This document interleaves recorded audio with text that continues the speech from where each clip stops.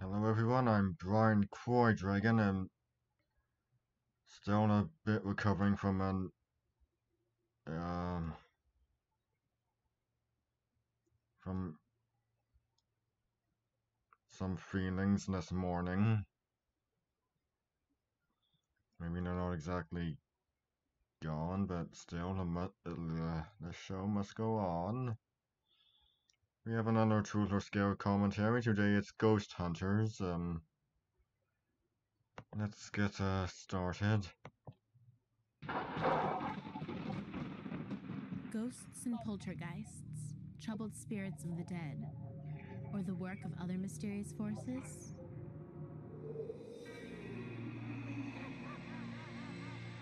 Dead people walking through walls, talking to us, throwing things violently about. Do ghosts really exist, or are they just the work of our imaginations? This is the story of the brave people who search for the answers, the Ghost Hunters.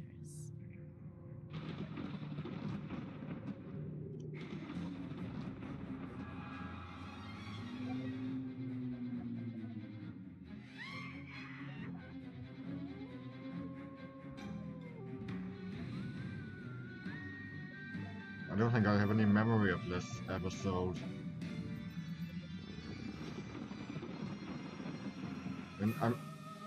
As always, I'm curious what documentary was reformatted. I really only know the Cast of Ghosts of the British Isles episodes that have. Ghosts and goblins, spooks and spirits. For centuries, we have been troubled by these unknown forces. Perhaps someone you know has mentioned an unexplained visitor or an eerie event.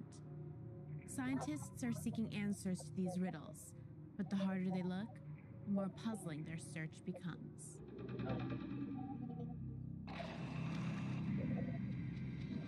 Some experts now believe that what we see as ghosts are actually evidence of a powerful force of nature called electromagnetism.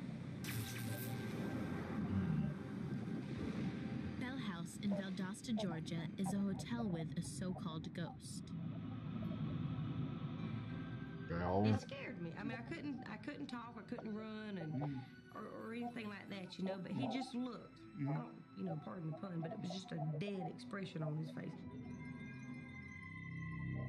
The owners claim the visitor is the ghost of David S. Bell, a man who sold medicine from the back of a horse-drawn cart until he died here 35 years ago. Okay, so not connected to the Bell Ridge. They believe his spirit is still here, haunting stairwells and hallways. The owners want to know how to evict this unwelcome house guest. For that, they have summoned Dr. William Roll. For 50 years, he's been using the science of parapsychology to study ghosts.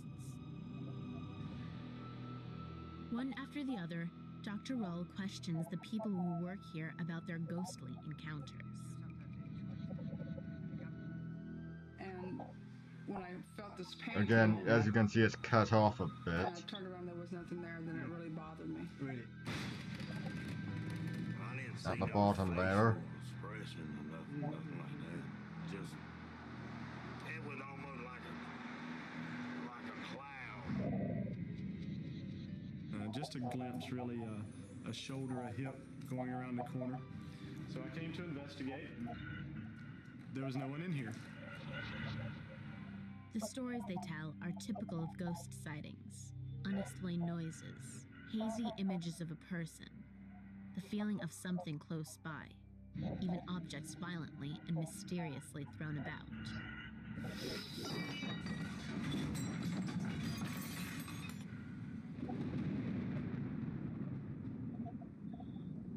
Dr. Dean Radin, a leading parapsychologist from the University of Nevada, has many possible explanations for hauntings. One explanation is that it's purely psychological. This includes things like misperceiving something as an illusion or as a hallucination and so on. Another possibility is that it's psychopathology, that there's actually organic brain damage. But Dr. Roll believes that in this case, neither of these explanations apply.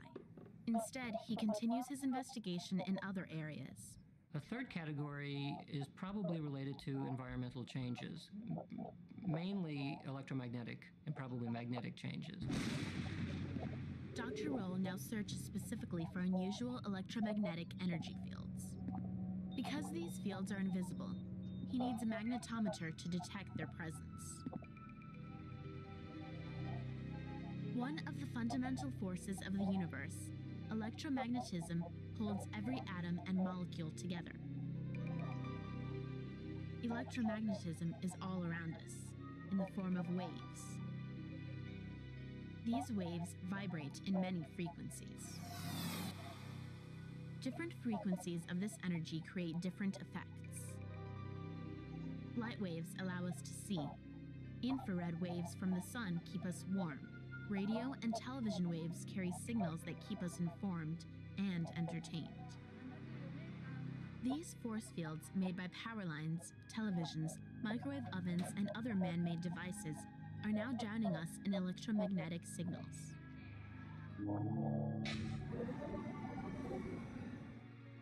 Some scientists believe these same signals could explain why people see ghosts. Is your TV sending out a mysterious energy that possesses the mind?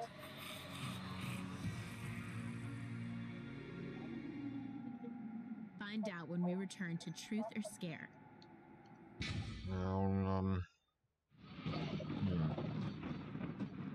Electromagnetic energy is all around us. It's emitted from our televisions, microwaves, and computers. Could these common signals be clouding our thoughts and creating the appearance of ghouls and ghosts? Dr. William Roll thinks so.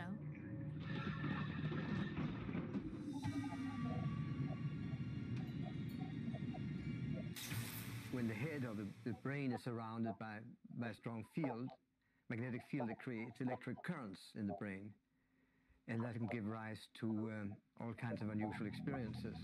Dr. Roll walks from room to room, measuring the electromagnetic force fields.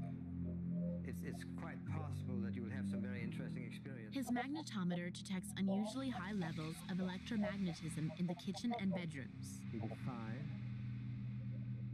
101, 112, 122, 130. Extraordinary. The readings are so strong that Dr. Roll is certain the haunting of Bell House is the result of those fields. Now he looks for their source. Dr. Roll believes the people here are being influenced by unusual electromagnetic fields coming from electrical wiring in the building. He asks for the building's main power supply to be shut off. Zero. Clear evidence that we're dealing with an unusual constellation of wiring in the house that's producing these very strong magnetic fields. And that, according to Dr. Roll, explains why Bell House is haunted. The people I've spoken to seem very sincere, very truthful. The experiences I've had are unusual, are strange. But if you understand the human brain and the way it can be affected by extraneous magnetic fields, it really all makes sense. It all falls into place. In Northampton, England, a family claims to be living with a ghost they call Fred. Fred is an entity or an essence in the house. He has an intelligence about him that we basically cannot explain or understand. Paul Hopgood says the ghost has been living with them for 12 years and his family has come to accept it. I'm afraid Fred is now a part of our lives. I think if he was going to do harm by now, it would have been done. A simple experiment shows the electromagnetic fields in the home are strong enough to move tiny pieces of metal. It's a sign this haunting may also be the result of energy fields, like those that caused the ghost sightings at Bell House in Georgia. But there's a difference here. Something is mysteriously moving items of food and clothing in the kitchen, while the Hopgoods sleep in the bedrooms upstairs. Is this another electromagnetic oddity, or is the Hopgood home haunted? Albert Budden, another investigator of the paranormal, is called in. He's looked into hundreds of hauntings. Some people hallucinate aliens, ghosts, spirits.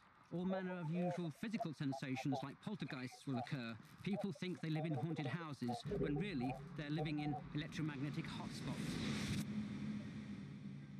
Immediately he sees the Hopgood's house is filled with electrical equipment.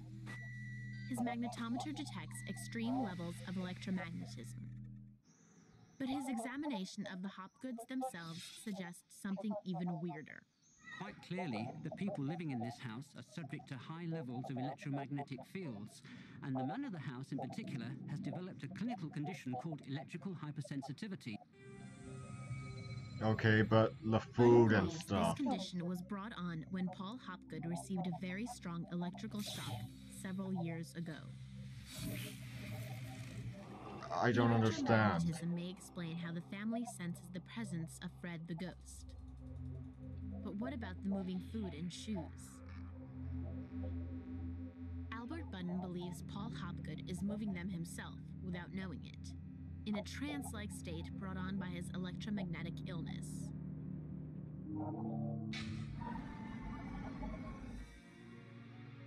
But how could electromagnetism explain hauntings that happened hundreds of years ago, before the discovery of electricity? Yeah, tell me that. We take a closer look at ancient ghost sightings when Truth or Scare returns.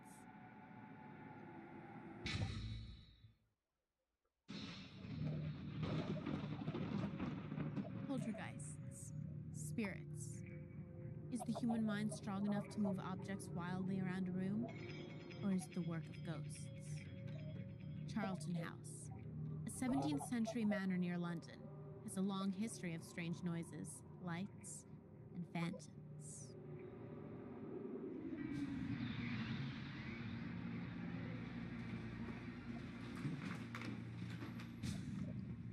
The Association for the Scientific Study of Anomalous Phenomena, or ASEP, has monitored this old stone building for years, using an arsenal of ghost detection gear.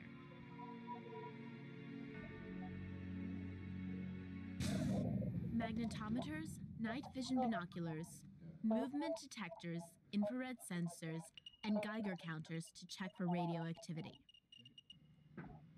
The team monitored the building for changes in temperature, movement, light, and sound levels. They're looking for explanations for the ghostly hauntings. The physical features associated with haunting sites are granite, either granite under the ground or granite in the structure itself, usually both.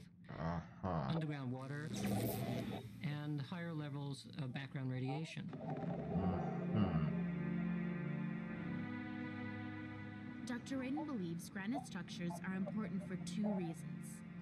They are naturally radioactive and they give off unusually strong electromagnetic fields. 3 a.m. Parapsychologists say this is the time of night when most ghost sightings occur. The true witching hour. Nighttime and fear of the night and certain foreboding, plus dreams, plus different environmental states. All of it together conspires to make the conditions which are ripe for ghosts to appear. Ghost watches like this have helped ASA build a huge database of haunted sites. They found hauntings are often reported in old buildings like this, while poltergeists, that is, the hauntings that include the unexplained movement of objects, are more likely to be found in cramped, overcrowded homes where there are high levels of stress.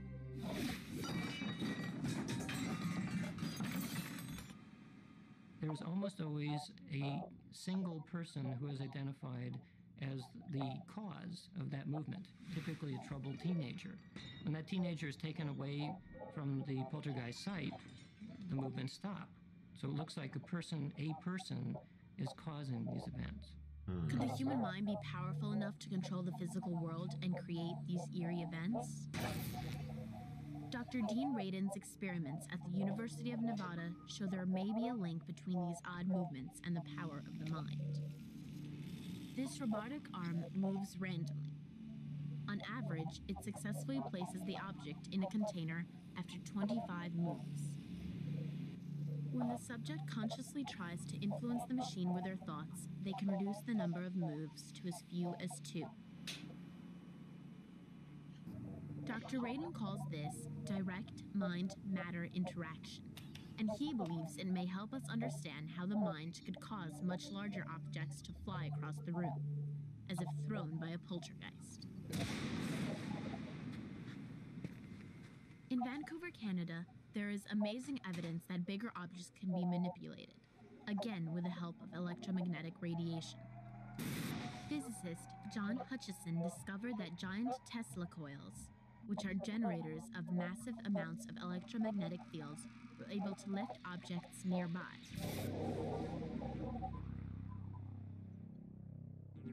These coils were originally designed to send electricity through the air instead of through wires. When their energies were focused onto a corner of his lab, Hutchison found all sorts of ghostly activities began to occur. So you have things either taking off and starting to float or go around in circles, or just move around a little bit on the target area, or left off or break apart, shatter into many pieces. But stranger still, these events only occur in the presence of Hutchison himself. It's as if his mind is somehow using the massive force fields to twist reality. Hutchison has even shown this with ordinary household objects. By using electromagnetic fields, electrostatic fields, and all different kinds of configurations, it seems to me, in my opinion that is, it forms a keyway into this other realm that allows for certain effects to happen.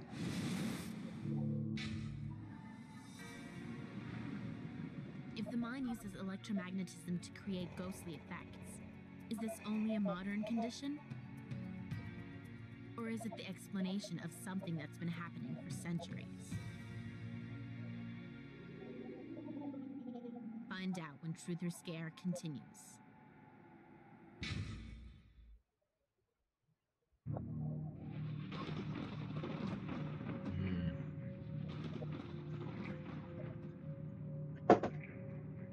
The ancient Druid site of Stonehenge was for 5,000 years a place of strange visions and mystical events. Could a simple magnetic field possibly be responsible for centuries of its ghostly hauntings? Scientists have searched for the answers in the ruins of this ancient place of worship. Were electromagnetic fields disturbing our ancestors before microwaves and electric lights were a part of our lives?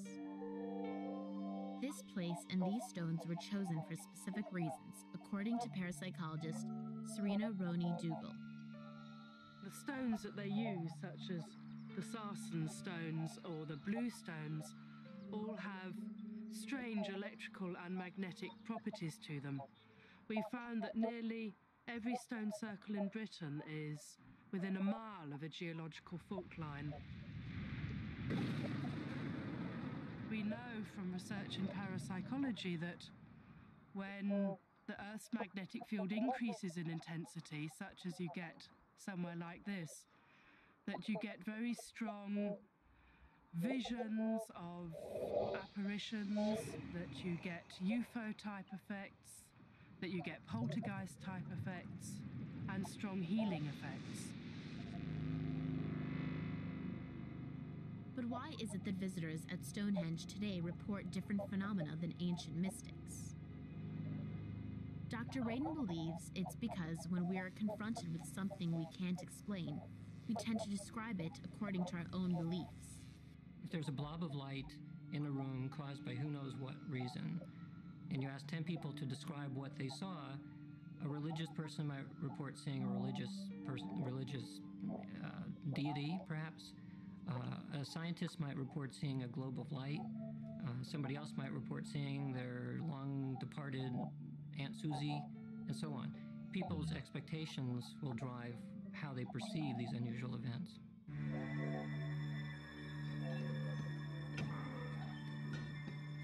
Scientists can't yet explain it, but places like these may somehow hold a psychic picture of their history. Maybe some people can tune in to these sensational events captured at the place where they happen.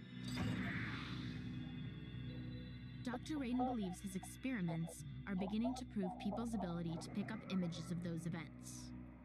But even weirder, he thinks certain people have the power to create these horrifying images themselves and to control the surroundings as well.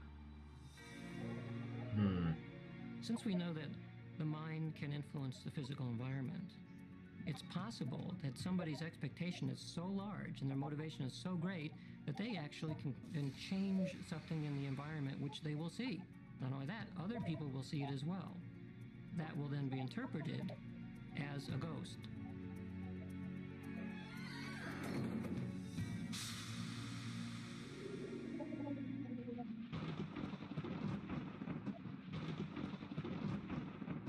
The study of ghosts and goblins is revealing a strange new world. But even as we find reasonable explanations for the seemingly unreasonable, we open doorways that lead to even more mysteries. Electromagnetism may simply be fooling our senses, or it could be turning a key that unlocks previously unknown powers in the human mind itself.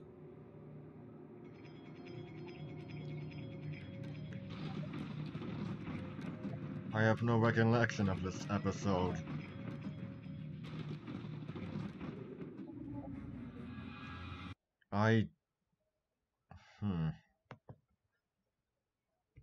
What do I say about this one? It's, interesting.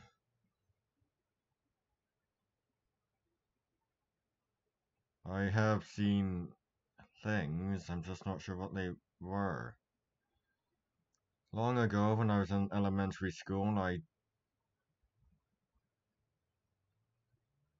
was in bed, it was late at night. I was having difficulty sleeping as usual. I seen these things appear before me. They were colored red and purple, I believe. Maybe red and violet.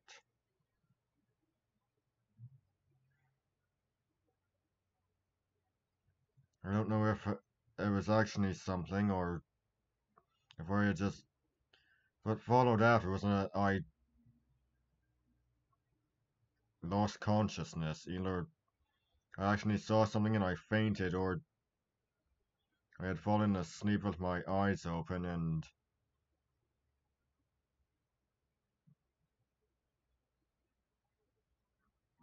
whatever I was dreaming ended up flooding into my